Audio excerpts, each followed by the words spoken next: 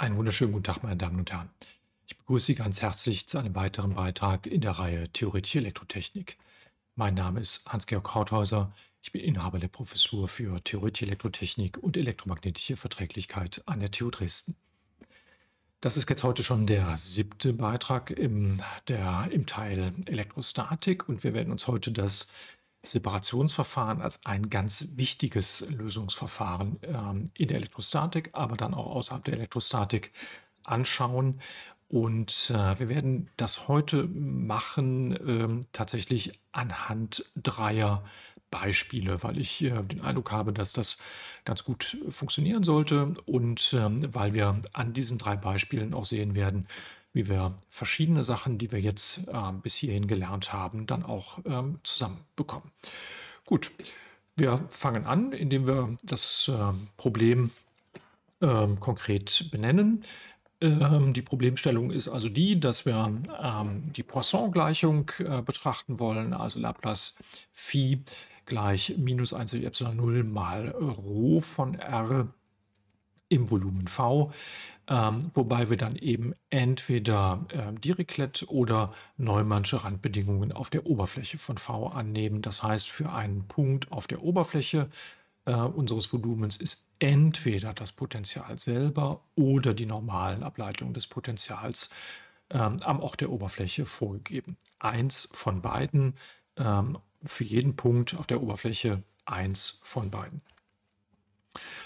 Und ja, in Fällen, in denen die Problemgeometrie gut an die Symmetrie des Koordinatensystems angepasst ist, in dem das gut zusammenpasst, da kann sich tatsächlich ein sogenannter Separationsansatz oder auch Produktansatz genannt lohnen.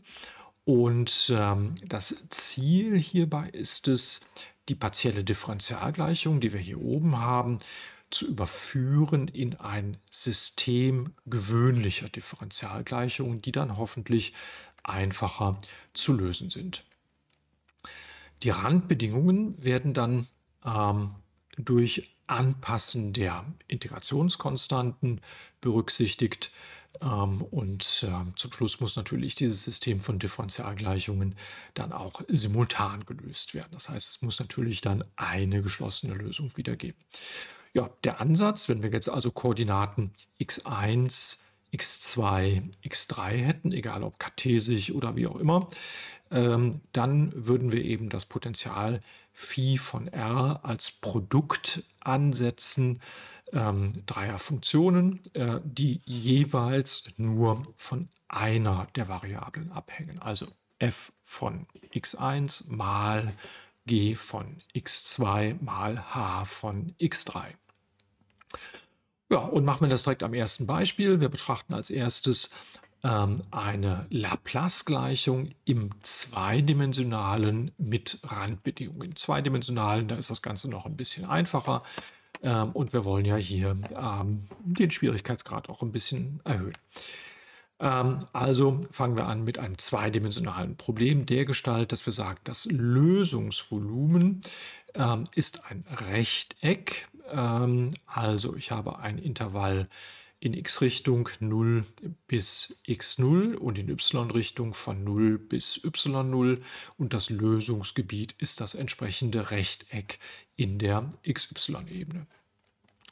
Wir gehen davon aus, dass wir Randwerte vorgegeben haben, und zwar in dem Fall Dirichletsche Randwerte in der Form, dass das Potential 0 sein soll an 3 Seiten, nämlich bei x gleich 0, also sozusagen links, bei x gleich x0, also rechts, und bei y gleich 0, also unten.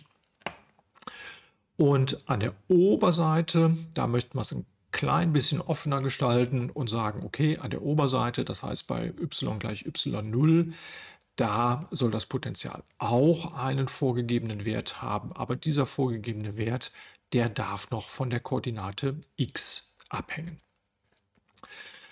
Hier oben steht schon Laplace-Gleichung. Das heißt, wir gehen jetzt davon aus, dass wir in V keine weiteren Ladungen haben. Das heißt, im Volumen V oder in unserem Rechteck in dem Fall ja, gilt eben die Beziehung Laplace Phi gleich 0. Ja, das hier naheliegende Koordinatensystem ist ein kartesisches Koordinatensystem, weil sich darin ja dieses Rechteck besonders gut, dieses Problem besonders gut darstellen lässt. Und den Laplace-Operator in kartesischen Koordinaten, den kennen wir natürlich. Das ist einfach d2 nach dx² plus d2 nach dy².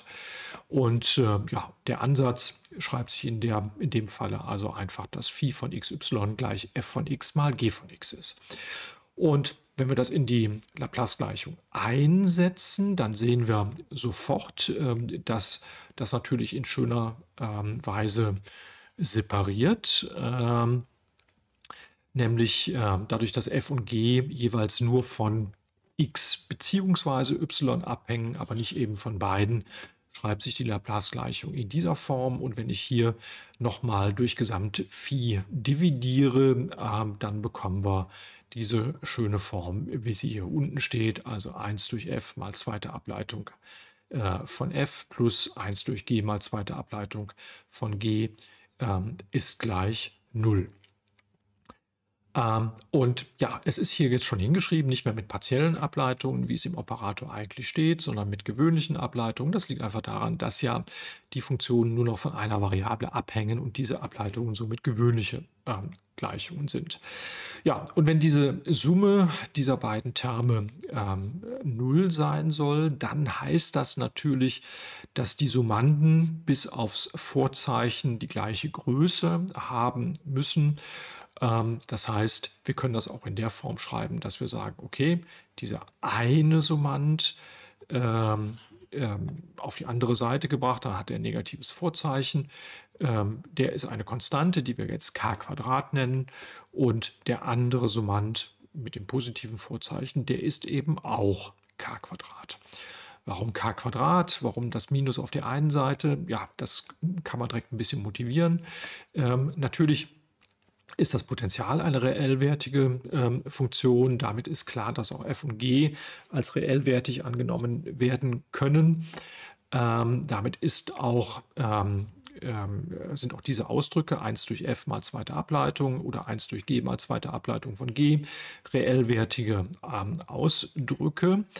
Naja, dann können die natürlich, dann kann ich mir das Vorzeichen anschauen, wenn sie reellwertig sind, dann können sie größer 0 sein, sie können kleiner 0 sein oder sie können 0 sein. Indem ich hier k² hingeschrieben habe, mache ich schon eine Aussage darüber, dass das k² eben eine positive Größe sein soll.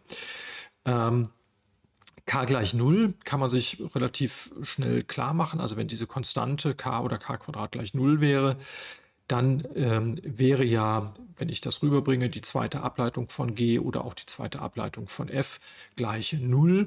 Sprich, dann wäre f und g einfach eine lineare Funktion und man kann dann in 2, 3 Schritten sich sehr schnell überlegen, dass dann die Randbedingungen nicht eingehalten werden können. Sprich, das fällt raus, diesen Fall brauchen wir nicht zu betrachten. Also geht es mit positiven k² ja nur noch darum, schreibe ich dieses Minuszeichen auf die eine Seite oder schreibe ich es auf die andere Seite. Ich könnte ja diese Gleichung auch mit -1 multiplizieren, dann steht das Minus auf der anderen Seite. Und das muss man im Zweifelsfall ausprobieren. Es gibt aber Fälle, wo man schon so ein Gespür dafür entwickeln kann, auf welcher Seite es günstigerweise steht oder richtigerweise steht. Und in dem Fall hier, naja, wenn ich mir überlege, wenn die zweite Ableitung der Funktion gleich minus k² mal die Funktion selber ist, dann führt das ja auf Sinus oder Cosinus als Lösung. Für g kann man schon sagen, okay, wenn also die Funktion selber multipliziert mit einer positiven Konstante die zweite Ableitung ist, dann führt das auf die reelle Exponentialfunktion oder auf Sinus Hyperbolicus und Cosinus Hyperbolicus. Bei den Randbedingungen, wie sie hier sind, dass wir also in x gleich 0, in y gleich 0 feste Ränder haben, dann weiß man eigentlich schon, dass da Sinus oder auch Cosinus besser reinpasst in diese festen Ränder, wie so eine schwingende Seite. Und deshalb versucht man in dem Fall direkt den Fall, dass man die Sinus- und Cosinus-Lösungen für f hat und nicht für g. Wenn man den anderen Fall durchrechnen würde, würde man feststellen, da kommt man zu einer Lösung, die nicht zu den Randbedingungen passt. Also sprich, wenn ich einen positiven Wert oder 0 für 1 durch f d2 f nach dx² probieren würde, würde ich keine Lösung auf der Randbedingungen führen. Und deshalb, wir rechnen hier den Fall vor, der auch tatsächlich zum Resultat führt. Ja, und da entwickelt man im Laufe der Zeit ein klein bisschen Gespür für. Gut, die allgemeine Lösung, ich habe jetzt schon sehr viel gesagt, deshalb brauchen wir das gar nicht mehr so sehr auszuführen. Wir hätten also zwei Differentialgleichungen, f2 gestrichen, ich nehme jetzt einfach das gestrichen, weil klar ist, nach was abgeleitet wird, gleich minus k² mal f von x. Das hat die Lösung, die allgemeine Lösung, Alpha mal Sinus kx plus Beta mal Cosinus kx. Und die andere Gleichung hier mit dem positiven Vorzeichen, die hat dann die Lösung Gamma mal Sinus Hyperbolicus ky plus Delta mal Cosinus Hyperbolicus ky. Und die Konstanten Alpha, Beta, Gamma, Delta, die müssen jetzt natürlich bestimmt werden. Da steigen wir jetzt auch sofort ein. Und wir nehmen zuerst mal diese beliebig leitfähigen Ränder an den beiden Seiten und an der Unterseite und nutzen das aus. Wenn wir den linken Rand betrachten, also x gleich 0, dann ist der Sinusanteil hier in f von x ja sowieso 0. Das heißt, die Sinusfunktion macht uns keine Probleme, die Randbedingung phi gleich 0 einzuhalten, der Cosinus aber schon. Also schließen wir, dass das Beta gleich 0 sein muss, damit wir die Randbedingungen auf der einen Seite einhalten können. Damit haben wir eine Konstante schon eliminiert. Auf der anderen Seite gleiche Argumentation, also bei y gleich 0, die untere Grenze, da ist der Sinus Hyperbolicus sowieso 0, der Cosinus Hyperbolicus aber nicht. Also muss Delta gleich 0 sein. Und wenn wir jetzt den rechten Rand betrachten, also den Punkt x gleich x0, dann hätten wir die Beziehung Alpha mal Sinus k mal x0 gleich 0. Der Term mit dem Beta ist ja schon weg. Und diese Gleichung kann erfüllt werden, aber nicht nur für ein k, sondern es gibt unendlich viele k's, mit denen das erfüllt werden kann. Und diese k's sind dann unsere Kns und die haben dann die Form n mal Pi durch x0, weil immer wenn das erfüllt ist, sieht man leicht, dass dann der Sinus gleich 0 wird und damit sind die Randbedingungen erfüllt.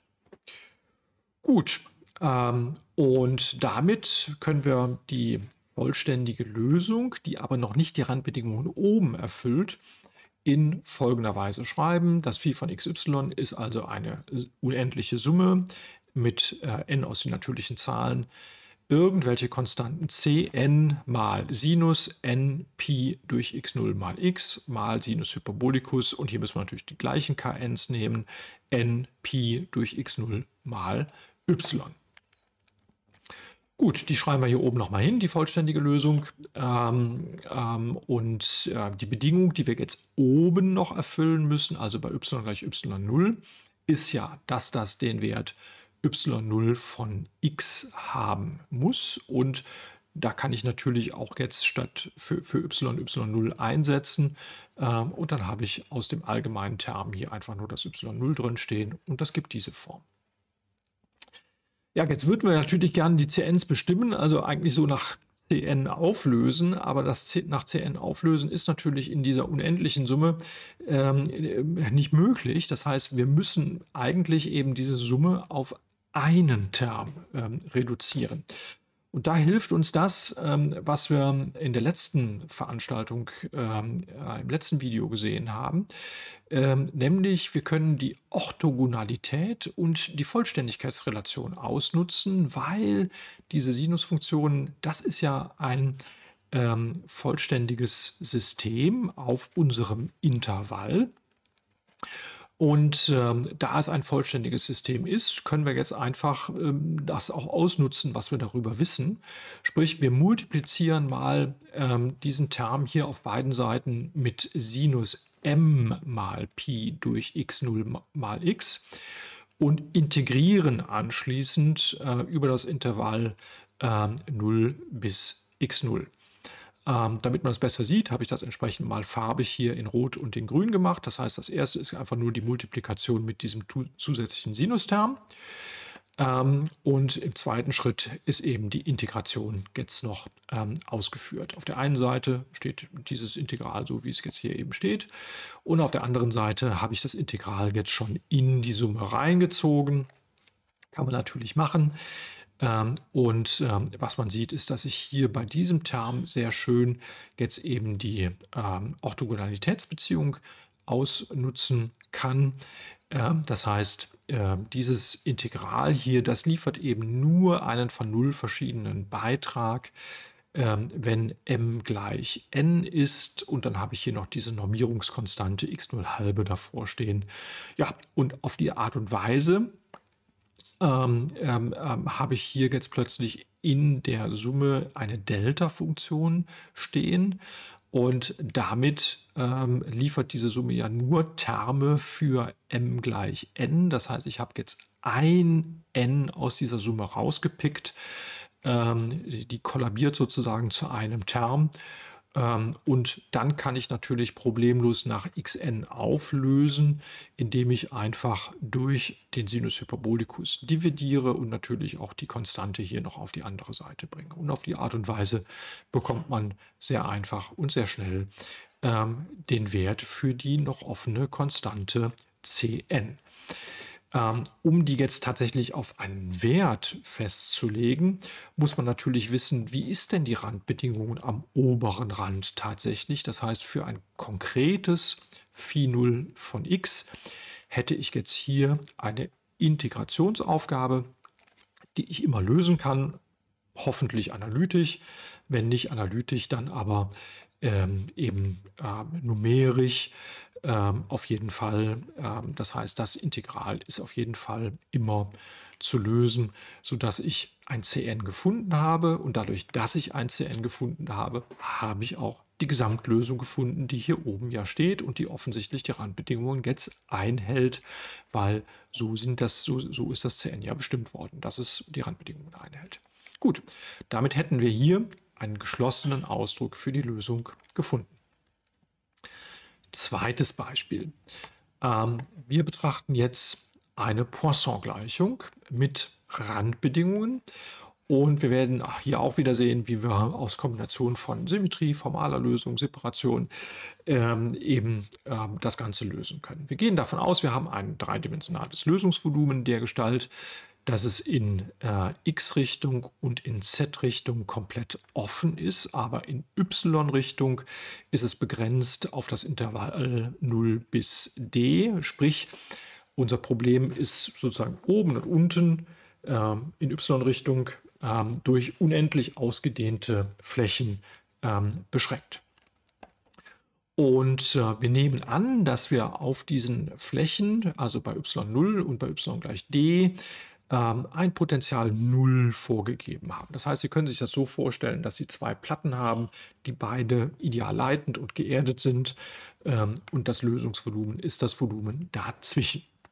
Jetzt machen wir es noch ein bisschen komplizierter. Wir führen eine Quelle ein und diese Quelle soll eine konstante Ladungsdichte in Z-Richtung sein. Das heißt, wenn ich oben und unten meine Platten habe, dann läuft jetzt in Z-Richtung eine Ladungsdichte, eine konstante Ladungsdichte durch die Platten durch. Ich kann dann natürlich die Volumenladungsdichte schreiben als eine Linienladungsdichte, eine konstante Linienladungsdichte, und die beiden Delta-Funktionen lokalisieren das dann eben am Ort x gleich x0 bzw. y gleich y0. X kann hier beliebig sein, aber y muss natürlich im Lösungsvolumen sein, also im offenen Intervall 0 bis d. Ja, das ist das Problem und im erster Schritt zur Lösung, wir nutzen Symmetrie aus. Das ist immer außerordentlich wichtig, dass man das macht, weil häufig kann man durch solche Symmetriebetrachtungen die Komplexität des Problems schon sehr dramatisch reduzieren. Das ist auch hier der Fall. Wir haben eine Translationsinvarianz in Z-Richtung. Das gesamte Problem ist unabhängig davon, ob ich das Koordinatensystem in Z-Richtung verschiebe. Und damit kann auch die Lösung nicht abhängig sein von der Z-Koordinate. Sprich, in Wirklichkeit haben wir ein zweidimensionales Problem. Das heißt, unser Phi von xyz ist in Wirklichkeit ein Phi von xy. Das Volumen geht damit über in eine Fläche und die Fläche ist eben die, die in x-Richtung von 0 bis unendlich ausgedehnt ist und in y-Richtung von 0 bis d. Z-Komponente spielt keine Rolle. Die Volumenladungsdichte geht dann über in eine Flächenladungsdichte, die sie in dieser Form schreibt, wobei jetzt eben diese Linienladungsdichte im Prinzip zu einer Punktladung entartet ist. Das ist klar, wenn ich eine Linie habe und nehme jetzt die eine Dimension weg, dann ist das nur noch ein Punkt. Also ist das in der Ebene so, als würde ich eben am Ort x gleich x0 oder y gleich y0 eine Punktladung der Größe q platzieren. Und natürlich haben wir jetzt hier die Möglichkeit, formale Lösungen zu machen. Im Prinzip wissen wir auch schon, wie das geht. Wir können die Greensche Funktion dadurch finden, dass wir jetzt hier an diesen zwei Platten unendlich oft spiegeln und dann wären wir auch fertig. Wir könnten hier in diesem Fall tatsächlich die Greensche Funktion geschlossen hinschreiben und hätten das Problem auf diese Art und Weise gelöst. Sowas haben wir schon gemacht, also gehen wir hier den anderen Weg da bietet es sich an, dass wir diese Punktladung, die wir hier haben, eliminieren und wir eliminieren sie dadurch, dass wir an der Stelle, wo die Punktladung sitzt, das Volumen oder unsere Fläche in dem Fall aufteilen. Das heißt, wir schauen uns einen Bereich an, auf der einen Seite dieser Punktladung und wir schauen uns den Bereich auf der anderen Seite der Punktladung an. Also konkret führen wir eine Fläche A- links von x0 ein und eine Fläche A+ rechts von x0. Die sind dann in der Art und Weise hier definiert, wie das hier unten steht. Und durch diese Aufteilung haben wir erreicht, dass wir jetzt in beiden Teilflächen nur noch die Laplace-Gleichung lösen müssen, weil weitere Ladungen haben wir ja in diesen Volumen ja nicht mehr. Das heißt, wir hätten eine Laplace-Gleichung für Phi im Bereich A-, das nennen wir dann Phi-, also Phi Laplace von Phi- ist gleich 0 in A- und Laplace Phi+ ist gleich 0 für alle Punkte in A+. Und wir haben natürlich Randbedingungen. Die Randbedingungen, die wir aus dem Originalproblem übernehmen, ist eben, dass wir oben und unten, also bei y gleich 0 und bei y gleich d, das Potential 0 vorgegeben haben, also direktlätsche Randbedingungen. Wir haben aber auch die Ladung am Übergang. Diese Ladung sitzt ja jetzt auf dem rechten Ende des linken Volumens und am linken Ende des rechten Volumens bzw. Fläche und wirkt da jeweils als Neumannsche Randbedingungen. Ne? Wir haben ja also eine Art Oberflächenladung jetzt am Rand in der Form Q mal Delta von y minus y0. Wir wissen schon, dass dann eben die normalen Ableitung, die ja jetzt einfach eine x-Ableitung ist, die normalen Ableitung nicht stetig ist und die Differenz ist eben in dieser Form gegeben, dass eben minus epsilon 0 mal d Phi plus nach dx minus d Phi minus nach dx an der Stelle x gleich x0 eben gerade das Sigma von y ist, also Q mal Delta y minus y0. Und wir haben weitere Randbedingungen, die wir bisher noch gar nicht erwähnt haben. Das Problem ist ja in x-Richtung nicht limitiert. Und wir wissen aus dem, was wir bisher gelernt haben, schon, dass das Potenzial im Unendlichen eben abfallen soll. Und das bedeutet konkret, das Phi minus soll für x gegen minus unendlich verschwinden und das Phi plus entsprechend für x gegen plus unendlich. Das sind die Randbedingungen im Unendlichen. Wir wählen Produktansatz, also Phi, sowohl Phi plus als auch Phi minus sollen dargestellt werden als Produkt f mal g, f von x mal g von y.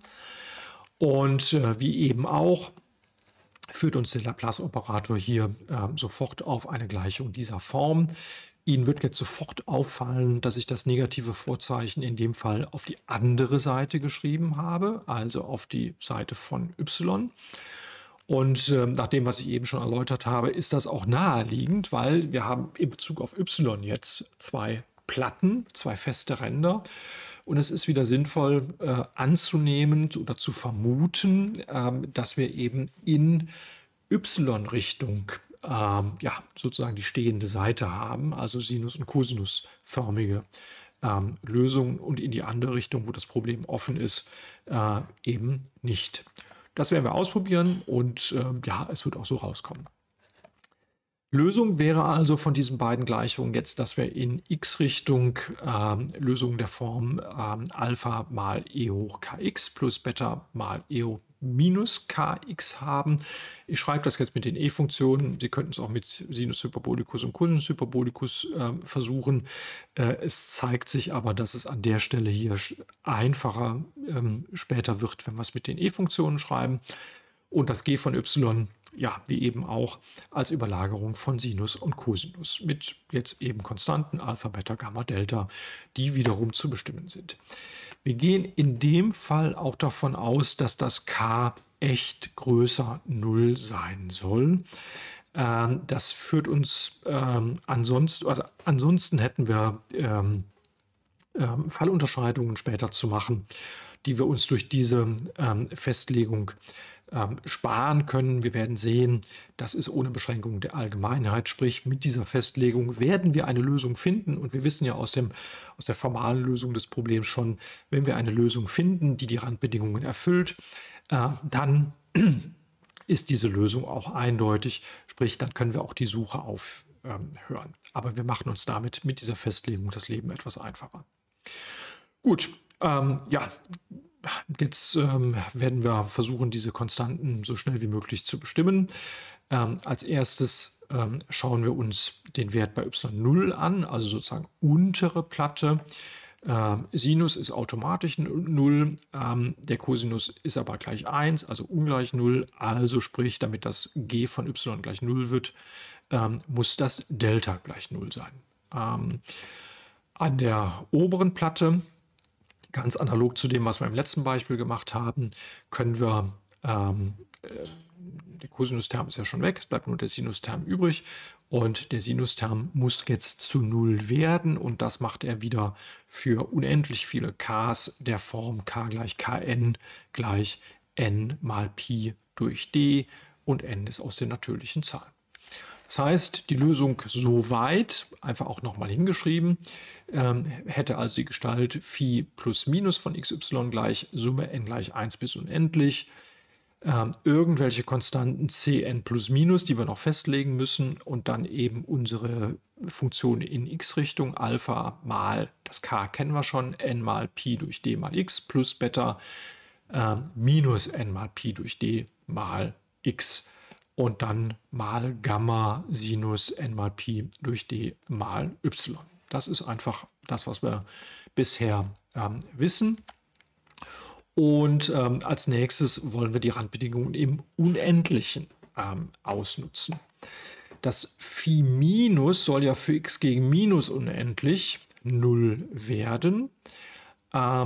Und für das Phi minus oder für x gegen minus unendlich da wird ja dieser Term hier sowieso gleich 0.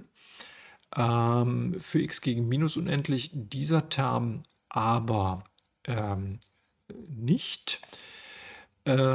Sprich, dieser würde uns Probleme machen, und wenn ich in positive Richtung gehe, dann ist es genau umgekehrt. Dann wird dieser Term automatisch 0, dieser Term also nicht. Sprich, für die Pluslösung ist also das negative Vorzeichen das Richtige, und für die Minuslösung ist das positive Vorzeichen das Richtige. Und damit können wir das Phi plus Minus auch einfach schreiben in der Form irgendwelche Konstanten Cn plus Minus, die wir noch nicht kennen, in die jetzt das Alpha bzw. das Beta und auch das Gamma mit reingezogen sind, ohne dass wir einen neuen Buchstaben wählen. Und dann eben für Phi plus oben das negative Vorzeichen, für Phi minus oben das positive Vorzeichen. Also e hoch minus oder plus n mal Pi durch d mal x und dann mal Sinus n mal Pi durch d mal y. Ja, was können wir noch ausnutzen? Die Lösung fürs Potential muss bei x gleich x0 am Übergang zwischen den Gebieten muss es zusammenpassen. Das heißt, sie muss dort stetig sein. Ja, schreiben wir das also einfach mal hin. Das hier wäre die positive Lösung. Die hat in der e-Funktion das Minus hier oben hingeschrieben für x gleich x0. Und das wäre die negative Lösung, auch für x gleich x0. Die hat hier oben das positive Vorzeichen in der e-Funktion. Offensichtlich kann man den Sinusterm hier rausdividieren, und dann liest man die Beziehung, die zwischen den Summanden hier jeweils gelten muss, einfach ab. Also Cn plus mal e hoch minus n mal Pi durch d mal x0 ist gleich Cn minus mal e hoch plus n mal Pi durch d mal x0. Und das können wir jetzt einfach, das heißt, diese beiden Cns sind nicht unabhängig voneinander, sondern wenn wir eins kennen, kennen wir das andere auch. Und wir nennen diese Größe hier jetzt An. Und mit dieser Setzung von An sieht man dann, dass wir die Lösung einfach in dieser Form schreiben können. Das muss man sich einmal hinschreiben, da sieht man das sofort, sind 2, 3 kleine Schritte zwischendurch ausgelassen. Was man schon ahnt, wenn man es jetzt in dieser Form schreibt, hier stehen ja wieder die Sinusfunktionen. Die Sinusfunktionen sind aber auf dem Intervall ein vollständiges System, also wird man die gleiche Vorgehensweise anwenden wie eben und hier wieder die Orthonormalitätsbeziehung ausnutzen, und mit genau den gleichen Schritten wie eben kann man auch hier tatsächlich die ANs bestimmen, wobei wir auch noch ausnutzen müssen, dass wir ja die Neumannsche Randbedingung noch haben. Das heißt, aus diesem Phi, wie es hier steht, würde man jetzt auch die Ableitungen Phi plus nach Phi x und Phi minus nach Phi x noch bilden und in der Beziehung dann die Delta-Funktion, die Differenz bilden, Delta-Funktion einsetzen, dann die Orthonormalitätsbeziehung ausnutzen und bekämen dann tatsächlich die ANs heraus, und sie kommen raus genau in dieser Beziehung, wie sie hier stehen.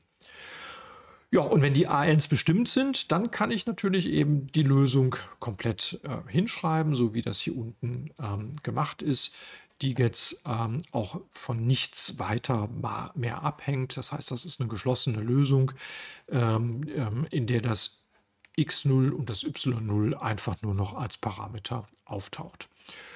Und es ist, wenn man das Potential in der Form hat, natürlich auch ein leichtes, jetzt nochmal die Ableitungen nach x beziehungsweise auch nach y zu bilden, sprich e gleich minus Gradient Phi auszurechnen. Das geht dann sehr einfach.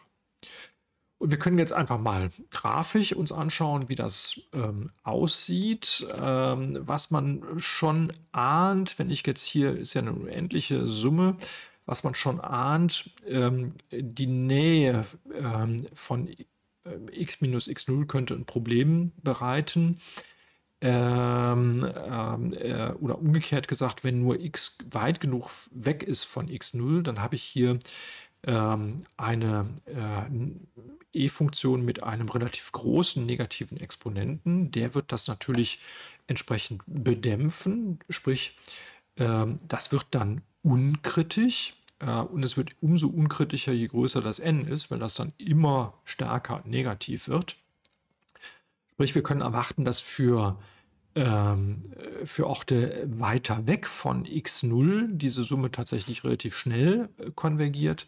Aber in der Nähe von x gleich x0, da könnte es sein, dass wir mehr Terme brauchen. Und genau das sieht man auch, wenn man die Lösung jetzt mal tatsächlich plottet. Und in dem ersten Bild, was Sie jetzt sehen, sind tatsächlich mal die ersten 20 Summanden ausgerechnet. Wo x0 und y0 ist, das liest man relativ schnell ab. Also ich habe hier in dem Beispiel x0 gleich 0,25 gewählt und y0 6 gewählt. Und das y-Intervall geht eben hier von 0 bis 10. In x-Richtung ist es natürlich unendlich ausgedehnt, aber nur der Bereich von minus 1 bis 1 ist hier dargestellt. Ja, und man sieht, n gleich 20 oder n max gleich 20 reicht eben noch nicht. Also die Potentiallinien sind hier in der Nähe von x gleich x0 tatsächlich nicht schön, nicht so, wie man sie erwarten würde. Und das ist ein klarer Hinweis darauf, dass man noch nicht weit genug gerechnet hat. Wenn wir es bis 200 laufen lassen, so wie das hier passiert ist, ist das tatsächlich komplett weg. Und wir bekommen ein schönes Bild, so wie wir es tatsächlich auch vielleicht erwarten würden, wie das aussieht. Man kann auch in solchen Bildern schnell überprüfen, stimmt die Rechnung, also sprich, man sieht hier, dass der Abstand zwischen den Konturlinien für größer werdendes x, also für x gegen minus unendlich und x gegen plus unendlich tatsächlich immer größer wird. Das heißt, die Randbedingungen im Unendlichen, die sind wohl erfüllt. Man sieht auch, dass die Feldlinien schön senkrecht in die Flächen bei y gleich 0 und y gleich d einmünden. Auch das ist eine Randbedingung.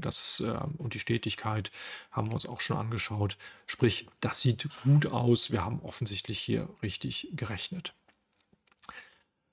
Ja, und dann kommen wir auch zum dritten und letzten Beispiel. Und hier wollen wir jetzt tatsächlich mal den Bereich der kartesischen Koordinaten verlassen und gehen eben gehen zu einem sphärischen Problem, und wir wollen uns eine geladene Kugelfläche anschauen. Das Problem soll jetzt also eine geladene, flächenförmige Kugel sein mit Radius groß R.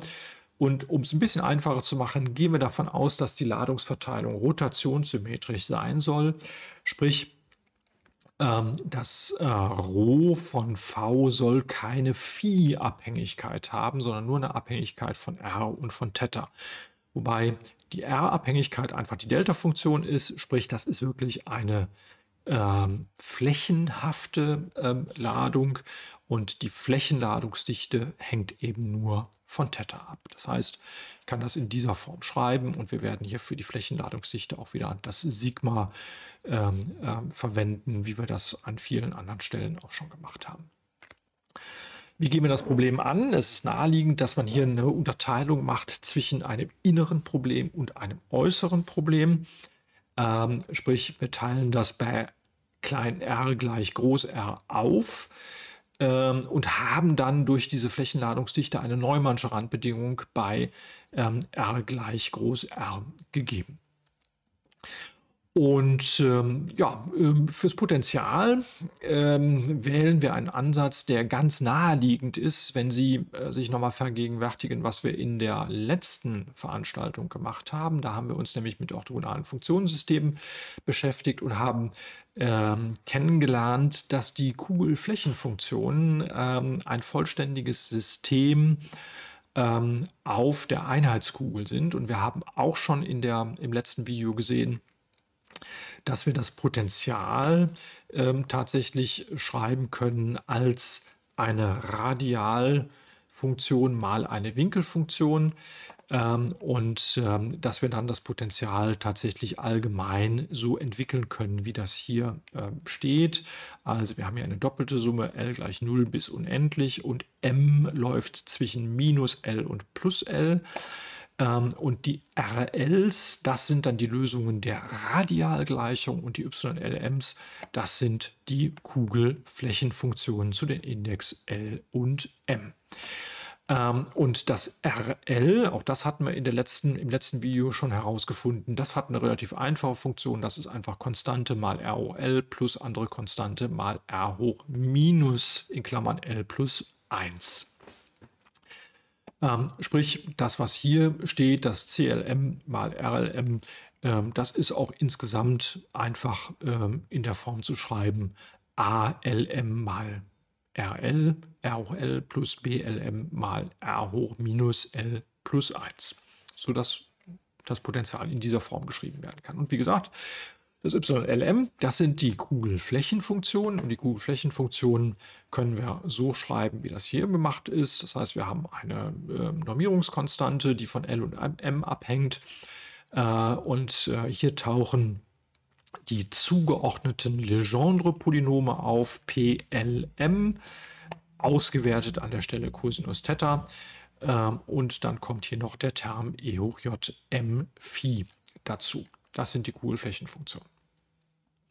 Jetzt haben wir ein rotationssymmetrisches Problem, sprich unser Problem hängt nicht von Phi ab. Die einzige Phi-Abhängigkeit, die wir im Potential haben, die steckt tatsächlich hier hinten in dem E hoch J M Phi.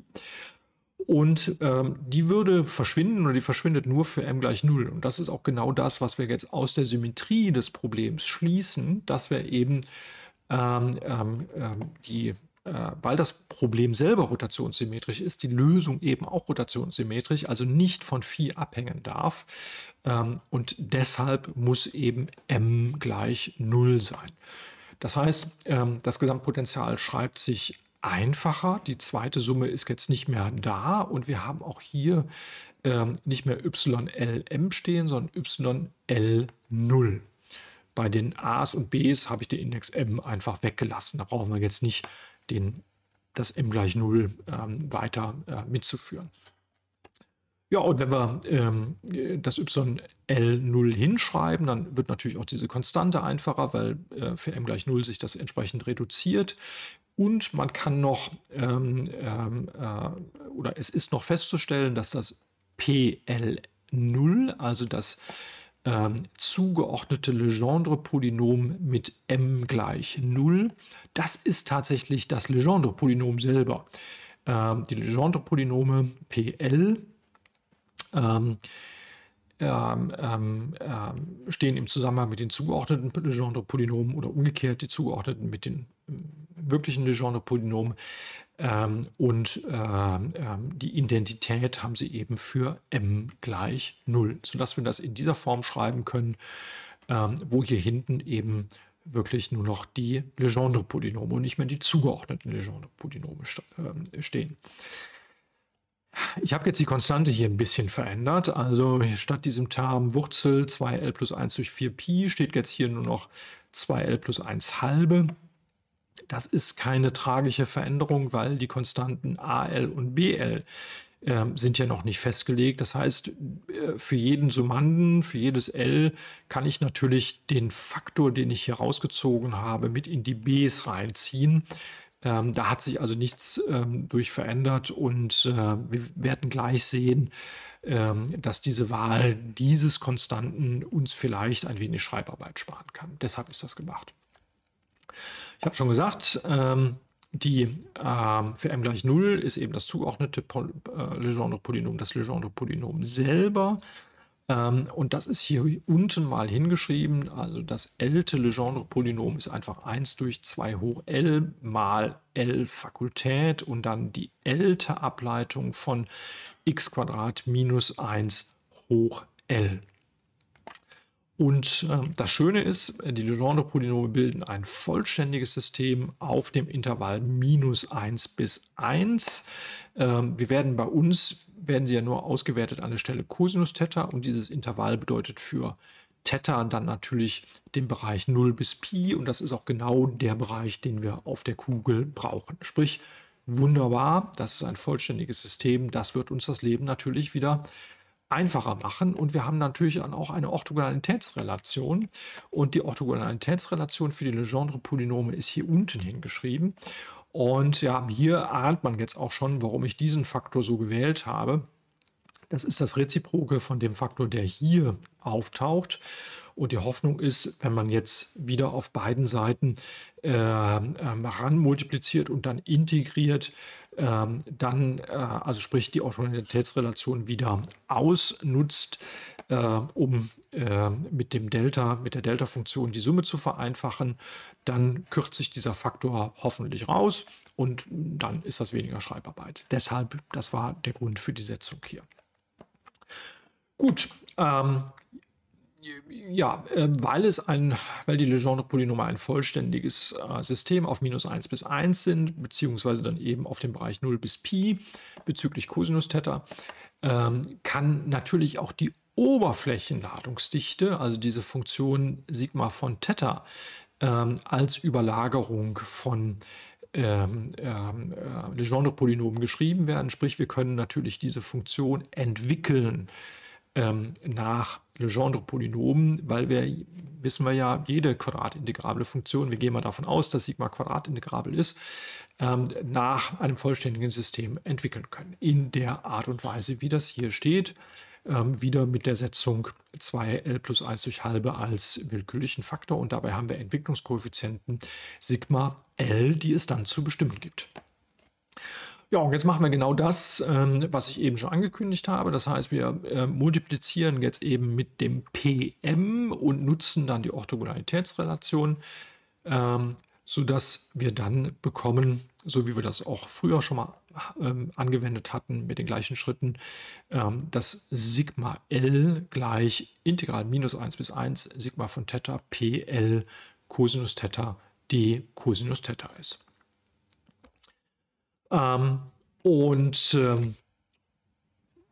Damit könnten wir jetzt eben das Sigma L aus dem Sigma von Theta ausrechnen, klar.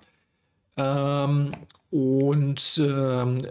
wir jetzt noch machen müssen, wir wollen ja eigentlich das Phi ausrechnen, und hier ist es naheliegend, dass man tatsächlich, hat man ja auch eben schon mal gesagt, das Potential auch unterteilt, also den Raum innen und den Raum außerhalb der Kugel separat betrachtet. Wir nennen das wieder Phi minus und Phi plus, so wie wir das eben auch gemacht haben. Das heißt Phi minus für r kleiner unendlich und Phi plus für r kleiner groß R und Phi plus für r größer als groß R. Und ansonsten sind das einfach die beiden Lösungen hier eben hingeschrieben, und wir geben den Konstanten jeweils nochmal zusätzliche Indizes Plus und Minus, um zu markieren, zu welcher Lösung sie denn gehören. Ja, wir haben keine Ladung im Ursprung sitzen, das heißt, wir haben auch keine Singularität von Phi minus bei r gegen 0. Und für r gegen 0 ist ja dieser Term hier problemlos, aber dieser hier, der könnte ja oder würde zu einer Singularität führen. Wenn wir keine Singularität haben, schließen wir, dass das BL minus gleich 0 sein muss, womit wir die erste Konstante schon bestimmt haben. Wir wissen auch, dass das Potential im Unendlichen verschwinden muss. Das heißt, da schauen wir uns Phi plus an. Das heißt, Phi plus muss für immer größer werdendes R endlich bleiben oder eben verschwinden. Dieser Term verschwindet sowieso, das heißt, der macht hier kein Problem, aber der hier würde divergieren im Unendlichen, sprich, das AL plus muss auch 0 sein. Wir haben die Stetigkeit beim Übergang zwischen den beiden Bereichen. Auch da kann man wieder entsprechend einsetzen, und man sieht dann sehr schnell, wenn man das einsetzt, dass das BL plus gleich AL minus groß R hoch 2L plus 1 sein muss. Das heißt, die sind nicht unabhängig voneinander. Kenne ich die eine, kenne ich die andere auch. Und zuletzt haben wir noch die Neumannsche Randbedingung, die wir ja in der Form schreiben können, dass eben diese Oberflächenladungsdichte gleich minus Epsilon 0 mal der Differenz der normalen Ableitung ausgewertet an der Stelle R gleich groß R sein muss. Die normalen Ableitungen sind hier schnell gebildet und die Differenz ist hier direkt mal hingeschrieben. Also die 2, 3 Schritte dazwischen sind auch wieder ganz einfache Schritte, deshalb hier weggelassen. Das muss bei R gleich groß R ausgewertet werden. Und wenn wir das machen, bekommen wir diese Reihe oder diese Summe hier, die dann eben Sigma von Theta ist. Ja, und andererseits haben wir aber das Sigma von Theta eben schon als Entwicklung hingeschrieben, also als Funktion als Entwicklung über die Legendre-Polynome. Und wenn man jetzt hier einen Termvergleich macht, dann sieht man sehr schnell, dass das AL- eben genau diese Form annehmen muss, wie das hier steht. Und damit habe ich die letzte der Konstanten tatsächlich auch bestimmt. Und wenn ich die letzte Konstante bestimmt habe, dann habe ich natürlich auch die Gesamtlösung bestimmt. Das heißt, unsere Gesamtlösung ist jetzt hier einfach nochmal hingeschrieben. Die hängt natürlich von den Sigma Ls noch ab. Und die Sigma Ls müsste ich eben normalerweise jetzt aus dem Sigma von Theta noch bestimmen, so wie wir das eben ein, zwei Folien vorher hingeschrieben hatten. Aber ansonsten ist das eine geschlossene Lösung für diese Klasse von Problemen, sprich rotationssymmetrische, flächenhafte, kugelförmige Ladungsverteilung. Wir machen einen schnellen Check, ob wir tatsächlich auch richtig gerechnet haben, indem wir uns den allereinfachsten Fall anschauen. Das wäre die homogen geladene Kugel, sprich die Theta-Abhängigkeit ist jetzt auch weg. Sprich, Sigma von Theta ist einfach nur Sigma. Und wenn die Gesamtladung der Kugel groß Q ist, dann wäre die Oberflächenladungsdichte dann natürlich Gesamtladung durch Oberfläche, sprich Q durch 4Pi R². Das ist nicht Theta-abhängig und Sigma von Theta hat aber in der Regel eben eine Theta-Abhängigkeit dieser Form. Und das einzige Legendre-Polynom, das eben nicht Theta-abhängig ist, ist das Legendre-Polynom zum Index 0. Das ist nämlich gleich 1. Sprich, von dieser Summe kann eigentlich nur der Term L gleich 0 eine Rolle spielen. Und wenn ich hier L gleich 0 setze und PL dann gleich 1, dann sieht man, dass das auf die Beziehung führt, dass eben das Sigma 0 einfach 2Q durch 4Pi R² sein muss. Damit können wir dann natürlich auch einfach einsetzen in die Formel. Führe ich jetzt hier nicht im Detail vor, ist aber ganz einfach. Und Sie bekommen dann für das Phi- und für das Phi+ entsprechende Ausdrücke. Das Phi- ist Q durch 4Pi Epsilon 0 mal groß R, ein konstantes Potential. Das Phi+ ist von R abhängig, genauer gesagt proportional zu 1 durch R und hat die Form Q durch 4Pi Epsilon 0 mal R. Dementsprechend ist das E- gleich 0 und das E+ hat dann die Form Q durch 4Pi Epsilon 0 Vektor R durch R hoch 3. Und diese Ausdrücke kommen uns sehr bekannt vor.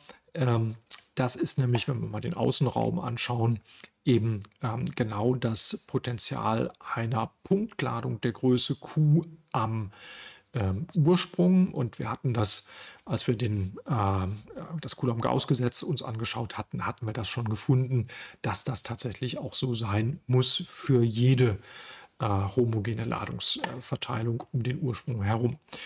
Und entsprechend auch das Feld. Und auch, dass das Feld innen gleich 0 ist klar aus dem Coulomb-Gauss-Gesetz, weil wir ja innen keine Ladungen haben. Sprich, das sind offensichtlich die richtigen Lösungen.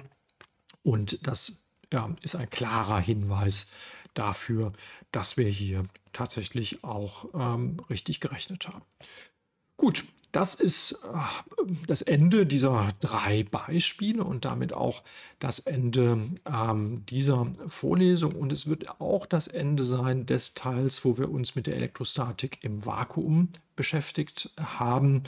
Wir haben eine Menge Zeit hier investiert, aber auch letztendlich deswegen, weil wir, das werden wir dann sehen, sehr, sehr viel tatsächlich auch für den weiteren Verlauf übernehmen können. Also wir brauchen dann teilweise das, was wir jetzt hier gefunden haben, nur noch anpassen und werden dann in den anderen Teilen, die wir dann betrachten, insbesondere in der Magnetostatik, sehr, sehr viel schneller auf den Punkt kommen können. Gut, ja, damit bleibt mir aber jetzt hier einfach nur, mich für Ihre Aufmerksamkeit zu bedanken. Wie immer finden Sie auf der Webseite weitere Informationen. Besten Dank, bis zum nächsten Mal.